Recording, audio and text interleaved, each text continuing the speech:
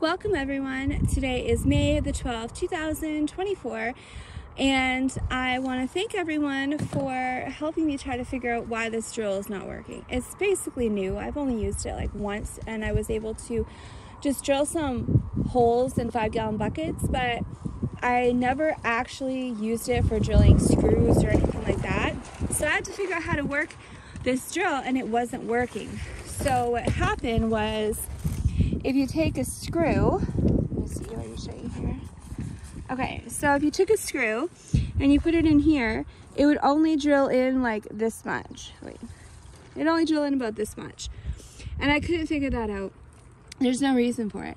So I ended up, a neighbor from down the road came, and what he did was, he said, well, it should work. There's nothing wrong with it. It's on the icon that shows screws, where you use it to drill in screws. Why doesn't it work? So he was playing around with it, and he put it on the setting where you would use the drill bit to pre-drill a hole. Not a screw, but a hole. So he put it on that setting, and sure enough, it works. So if you're drilling a screw, you don't use the icon that shows a screw. Who makes this stuff? Like, that's so ridiculous. That makes no sense to me. Oh, you have to use the icon for the other thing. So it's just ridiculous. And you know, it's very frustrating because like there was no reason for it not to work. Who would have thought to put it on a setting for something you're not using? So anyways, not impressed. But I can say that this drill, I don't know if I can do it in here, but anyways, let's just say it does work. So I finally was able to figure that out, and all by myself, I was able to get my saw to work. I hate saws. I don't like using saws ever. If I have to use a saw, I just won't do something. But I have to do things or they don't get done. So I did find that little electric saw that is small, and it seems a lot safer than other ones, so I do feel comfortable using it, and it's good enough. It does what I need it to do. So I was able to, all by myself, build my privacy fence. So I still have a ton of work to do behind the fence because I have a lot of stuff I have to sort and clean from last year. It's all garden stuff, but I am getting things out of my greenhouse. And you know, last year I just wasn't prepared for winter at all. I had too many things I had to repair in the house, and it was just a bad time. So things just got shoved in the greenhouse, and now I have to do all the cleanup and everything before I can reuse it. But that's okay. Number one thing on my list was this privacy fence. I do have more important things, like I need raised beds and like all kinds of other stuff. But I live this close to the road, and even though I live way out in the middle of nowhere, I'm at the beginning of the middle of nowhere. So all of the people behind me who live in those little villages, they have to go up and down this road to get to their homes. And I'm also right next to a highway too. So, you know, there's just so much traffic, and the noise is one thing, but the nosy neighbors is another. So when most people drive by, they will actually slow their vehicle down so they can stare. They like to see what you have, and you know, oh, if you're outside, what are you wearing? Well, what are you doing? Why are you doing that? You know, and it's everything. It's not just bad. It's like, no matter what you do, it's, well, why didn't you do this? Or, well, I would have done it that way. Or, why don't you get rid of this? You don't need that. Or, oh, you're just one person. Why do you even have a big house? Why don't you just get an apartment?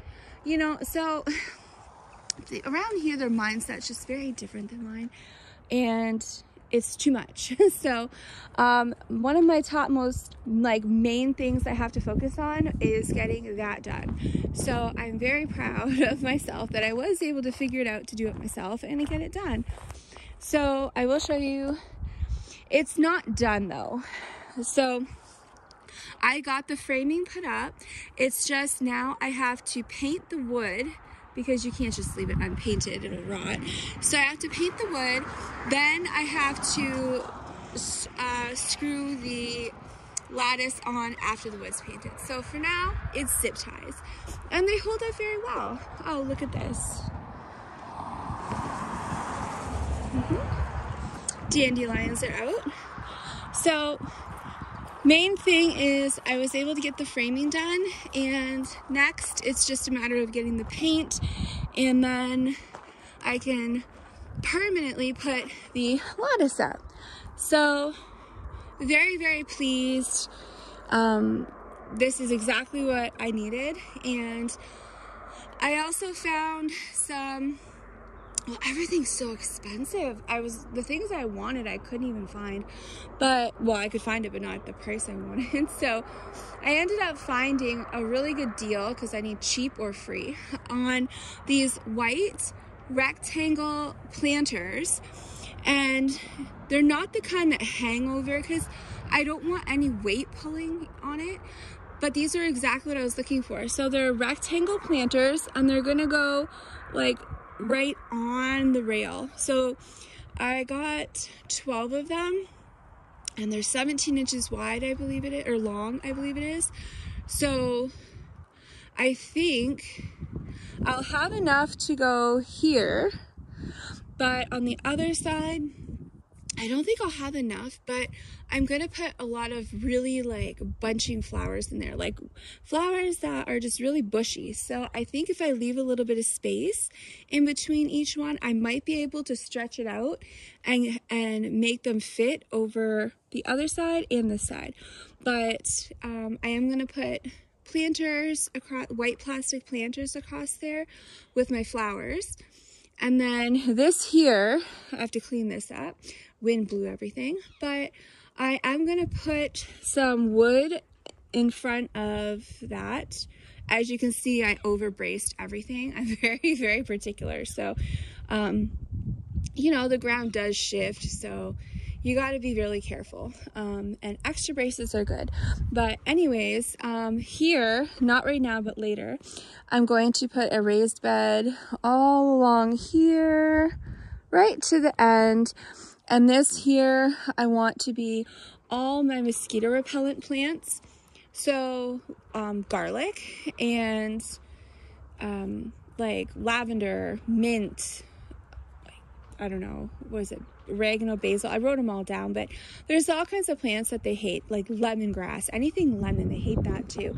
So this will be all mosquito repellents. And then at the top, it'll be pretty flowers. So I'll get both things I need. And then in here is going to be, I think, mostly tomatoes, peppers, and then, you know, you plant basil. But I have to check my companion planting. I did want to, once this is done, because I have to stain the outside of this, just like the outside and the outside of the poles. So I did want to put like peas and anything that needs to grow up of something, and beans all around the edge, because this will be fenced in. This is going to be 1/4 inch galvanized steel hardware cloth. Here, all around here. The top I'm leaving open so pollinators can easily get in and out, but it's mostly like raccoons and skunks and mice and everything else. I want to do the best I can to keep them out of here. You know, yeah, I realize they could probably climb it and jump in, but if you don't make it easy, they're more likely to just keep on going until they find something they can easily get into. So I do still have to do the back, but that's for another day. So I at least got the most important thing done, and that's at least have some privacy fencing. This is now 3 years that I have never been able to enjoy living in this house. I've never been able to sit on my front porch and just feel at peace, you know, because every time people drive by, they stare at you, and it's just a creepy feeling. I feel like I'm back in the city. I don't like it. It doesn't make me feel good. And so I can never enjoy my own home and the things that I work so hard for and to build, and all the work I put into stuff. So I have this big, huge, beautiful deck, and I can never even enjoy it. Then on top of that, there's the mosquitoes and all these other bugs I've never even heard of. There's these tiny little things, and they bite my ears. It's weird because it's only like my ears. They always bite them, and my ears will swell. They're just horrible. And I don't know. I'm not from the country. I don't know. But we got my neighbors tell me, they're like, oh, there's deer flies, horse flies, there's this and that, just all kinds of stuff that bite. So I do need to have some kind of enclosed thing with fencing, or not fencing, but screening. So, you know, this here, it's not 100%, you know, privacy fencing, but it's good enough. And you get airflow with the wind and stuff.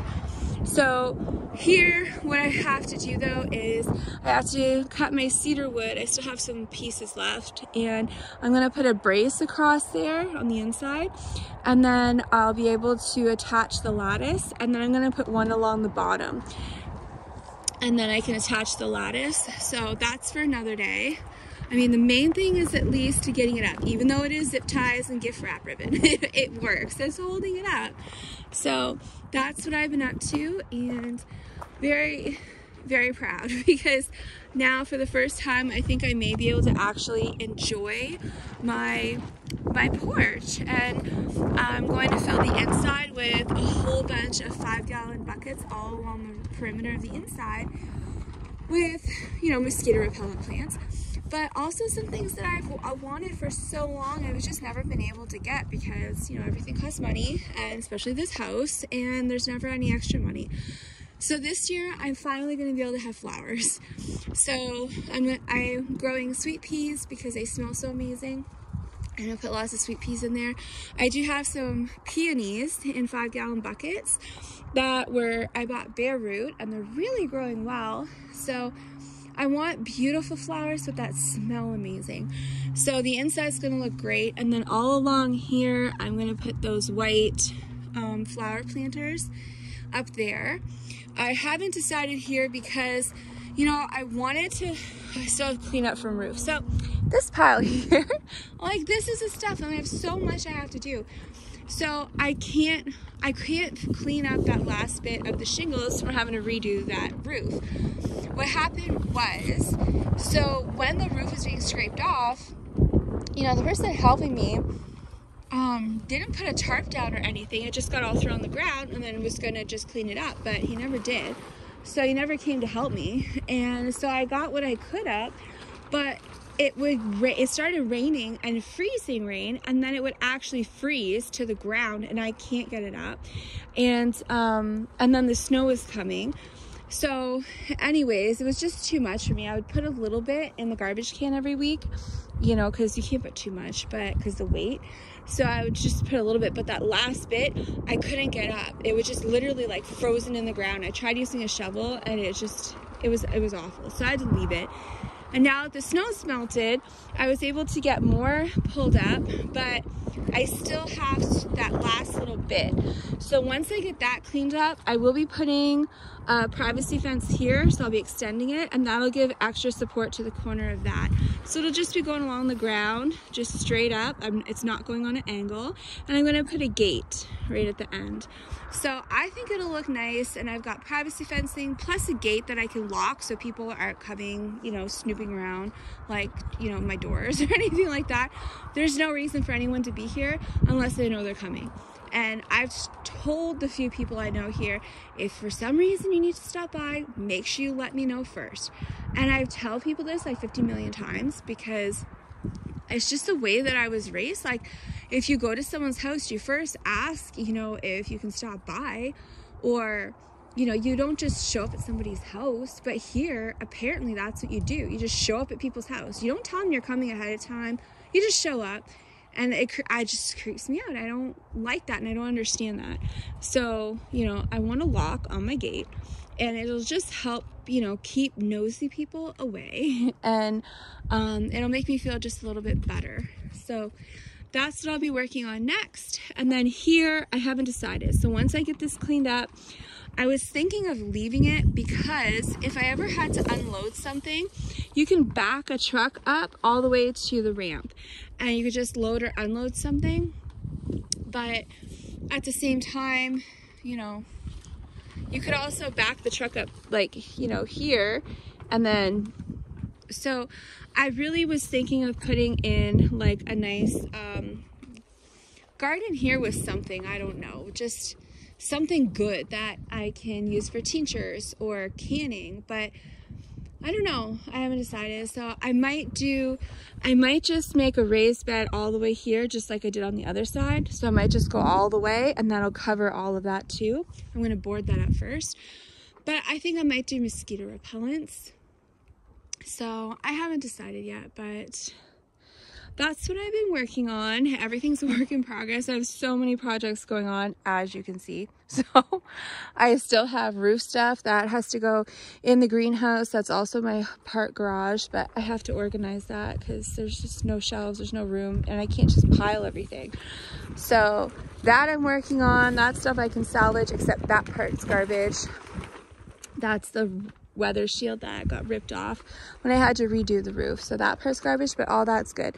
Got some strapping, pack of shingles, and some things. So there's just so much, and then wind blows everything all over the place here. It's like hurricane wind strengths.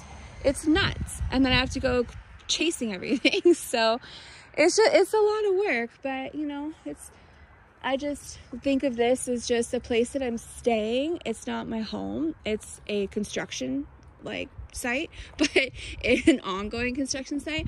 But you know, I don't feel like this is my home. This is just what God has allowed me to have so that I can use it to be able to purchase the land where I need to be, and that will be my forever permanent home. And I'll just feel a lot more peaceful because I don't get peace here at all. It's definitely better than the city, so I can't complain. But I want to be able to hear like the wildlife and just quiet and peace. But here it's like squealing to like cars and trucks and semis. I mean, the highway's like right there. So I've got semis, and then it curves. So it curves going that way. So I hear them just like crazy. It's just 24 hours traffic plus the road. It's too much. So I'm doing the best I can with what I have and having to do things myself. So I'm hoping that, like, it is a really nice home. It just needs a little bit more work, but it's a really great home. It's very well built, and it is a great area, great land. It's just that it doesn't have a basement and it's too close to the road. So those are the two most important things on my list. So I'm going to do the best I can, but you know, in the meantime, I have to live here. So there are certain things that I have to do for my own peace and just sanity. But, you know, I think a lot of this stuff is also going to increase the value of the home as well. So you got some curb appeal. I mean, this is nice. If somebody has kids or pets, it'll be fully fenced off and you can let your kids play and you don't have to worry about them. Or if you have a pet, they can, you know, enjoy the summer, and then you can just, if it's a dog, you can take them out when you can watch them. You'll have the gate. So, you know, it's great, but it's, you know, I'm doing it for me, but at the same time, it's multi-purpose. It'll increase the value of the home once it's finished and it's all beautiful and nice. And this here still needs to get finished too, but at least the structure's up. So, you know, everything's work in progress. Got to get a new roof, new windows. I got to put, that's actually original wood siding from 1912 when the house was built. I was thinking of trying to scrape it all off and just paint it. It's just that I also don't like ladders and saws. So I ain't getting up there. So, and I can't reach very high. So I could do the bottom, but not the top. So I don't know. I have to figure out what's the best option, because I'm gonna have to try and find somebody and pay them. I can get a contractor from out of town, but it's $80 an hour. So right now it's just gonna stay like that. But you know, I think once the front of the house here has the new siding, I also need new windows. Actually, it's original wood windows on the other side of those metal storm thing, I don't know, whatever you call those old metal windows. They're actually on the outside of the original wood windows. So need new windows, need new front door, siding, roof, like everything. But you know, I believe that it'll get done. I am gonna have to take out a loan, which I don't want to do. Hopefully all goes well and I'll actually be able to do that, but so far it seems like I'm just doing whatever I can with what little money I have each month to spend, and then Worst case, in September, I'll see if I can get the loan, if everything works out. It's just a line of credit on the house. And then I can get the things done that I need so I can put this up for sale. And at the same time, I could also find a cheap piece of land in the area I want. Hopefully I can do that. Buy it, start getting stuff moved out there. I can build a little shed because I know how to use a saw and a drill now. And so that's my plan is, you know, if I have to, take out a line of credit, you know, because you always want to have a place to live before you sell a house. So I have to buy my land quickly before it snows and build a big, huge, like, woodshed garage thing, just basic, and start getting stuff out of here in there so this can be cleared and up for sale. And most likely, I'm probably going to have to build myself a tiny home with a wood stove because I just don't want to be here another winter. If I have to, I will, but it's getting too much on me. Like, it's just too much. Every 4 hours, I got to reload the wood stove and clean it out. It interrupts your whole sleep for 8 months. 8 months out of the year, I'm constantly having to wake up to alarms because I have to get up and go reload the wood stove. And it's just by the time, you know, by the time I fall asleep, I now have to get up again to reload the wood stove. And it's just too hard on me. Every time I have to go into town to get groceries or something, you know, if I'm gone more than 4 hours, I come home, the fire's out, the house is cold. And I've already had frozen pipes that have burst, and I've had water damage and flooding. And so, you know, it's just more than I can handle at this point. So that is pretty much the end of my video for today. So thank you to those who tried to help me figure out why this stupid drill would not work, because, you know, I need things to work, and I don't understand instructions because they're just messed up. So actually, I will do a video showing you how to use that saw in case anyone's interested, because that also, I could not get that to work. Why? Because the instructions were wrong. It clearly shows you have to do this one way to get the blade in, but the way it tells you not to do it with the big X is actually the way you have to do it to get the blade. It's just, I don't understand Black & Decker, but their instructions are horrible. And my drill, it has, like, you have a picture of a screw. Why is it that that's not the setting you use to drill screws in? You have to use a setting that's not for screws. It's just so messed up. But anyways, so I just want to thank everyone for helping me, and this is the end of my video for today. But I think I have, tomorrow I'll post a quick garden tour so far because I watered all my plants, and I still have more to do, but for now I did get a little bit more organized. So I'll post my garden tour tomorrow. My greenhouse, that's just, you know, where I'm at so far. And I might have one or two other interesting things. Oh yes, my yard sale find from down the road. And this is the stuff I love. And the price was right too. So I will do my yard sale haul. It's not very big, but you know, it's good stuff, and for the little bit of money I had to work with, I think I did good. So I will see you tomorrow, and it is extremely windy. My dog is telling me it's time to go in the house because she hates the wind, the rain, and the snow, just like me. So I will see you tomorrow.